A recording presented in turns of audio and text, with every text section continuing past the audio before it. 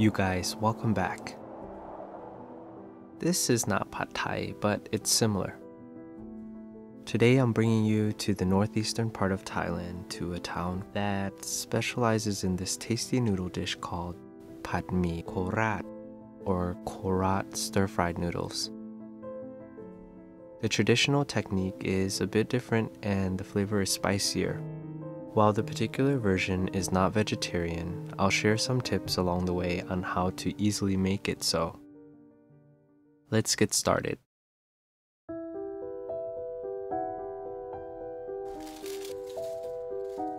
We need some smoky and spicy flavors, and I'll start by making toasted chili flakes.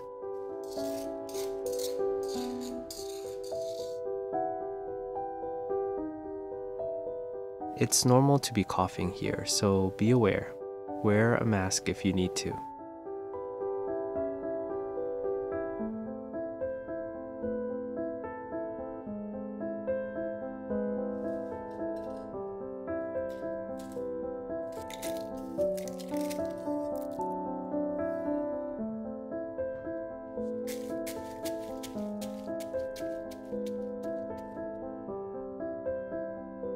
It smells so nutty and smoky. It's gonna taste so great.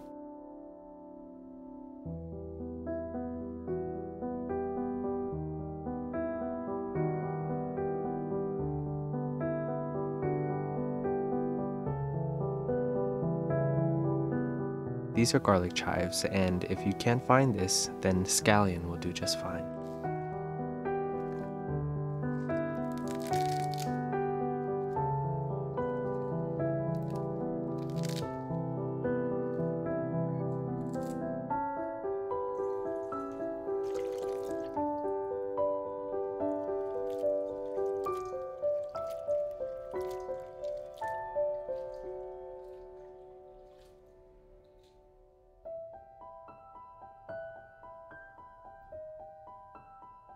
Bean sprouts for a nice refreshing crunch. It looks like a lot, but it's going to be so important in this dish to cut through the carbs, and it'll add a nice texture.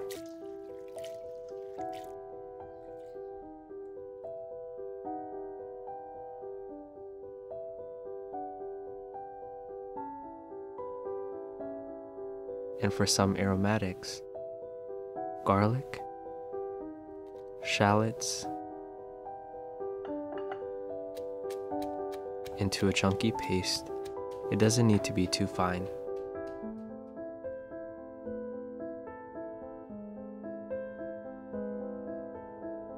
Garlic and shallots fried in oil sets up any dish to be flavorful and aromatic.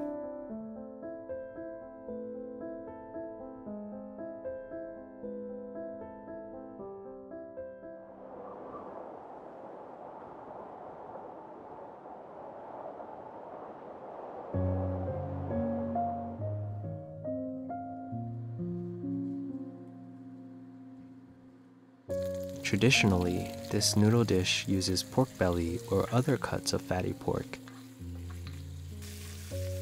But pork can easily be substituted with beef, chicken, eggs, or with firmly pressed tofu or mushrooms to make this vegetarian.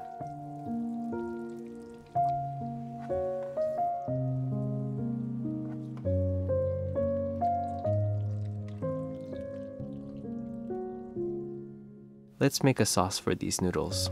This sauce is naturally vegetarian. Although more modern recipes use fish sauce, I will not be using fish sauce today. In goes the oil, palm sugar,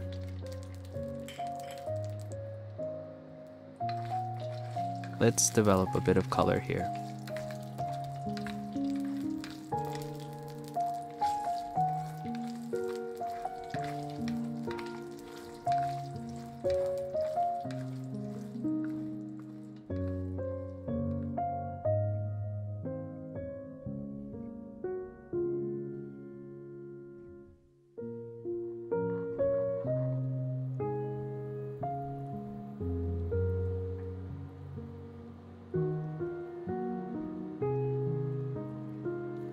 the garlic and shallots paste,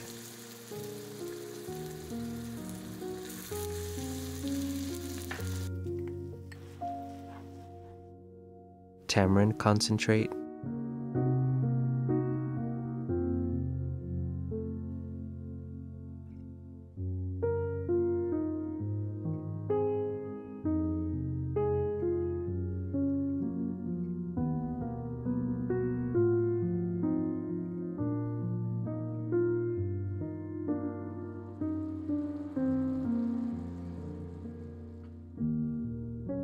fermented soybean paste called tao jiao will be the main element of salt in this dish.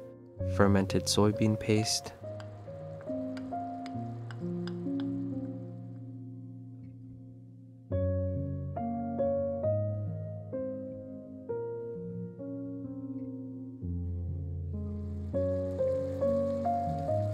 Thai black soy sauce,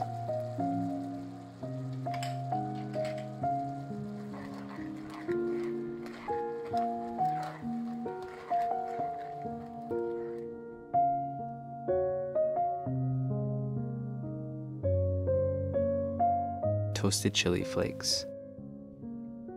You want the sauce to be quite flavorful because the water will be added to this soon. Try this sauce here. A bit sweet, spicy, and savory. Now is the time to adjust the flavors to your liking. Everyone has their own preference on taste. Make it your own.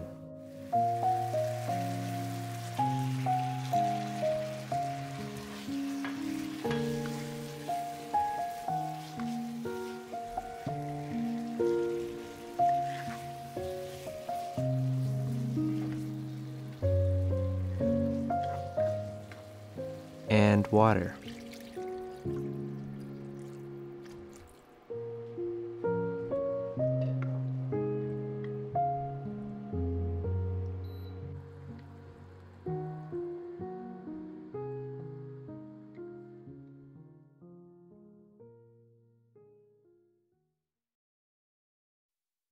Here I'm going to cook the noodles directly into the sauce plus water.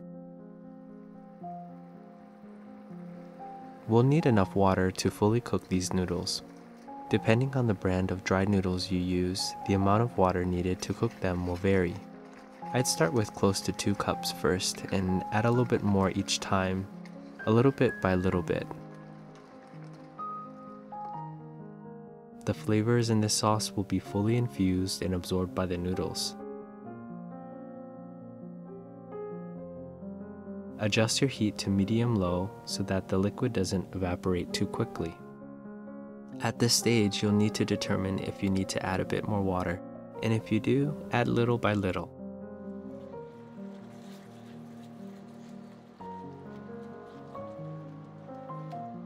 If at this point you feel the noodles are still not quite cooked yet, don't panic. There's always a solution. Try turning the heat to the lowest heat setting, place your lid on, and let the residual oil and steam finish cooking and softening up the noodles. Stir occasionally. Eventually, whether through adding a bit more water each time or using a lid to cover the noodles on low to finish softening them up, the noodles will cook all the way through.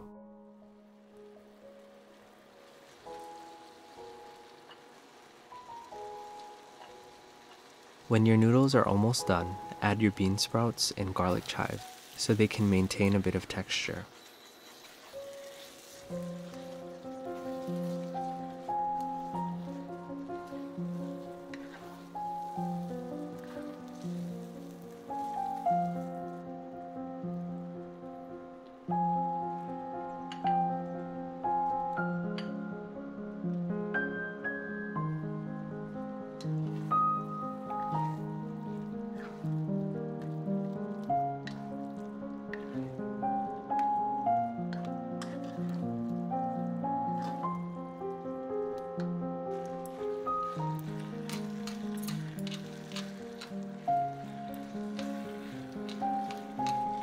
Here we have it, Pad Mee Korat.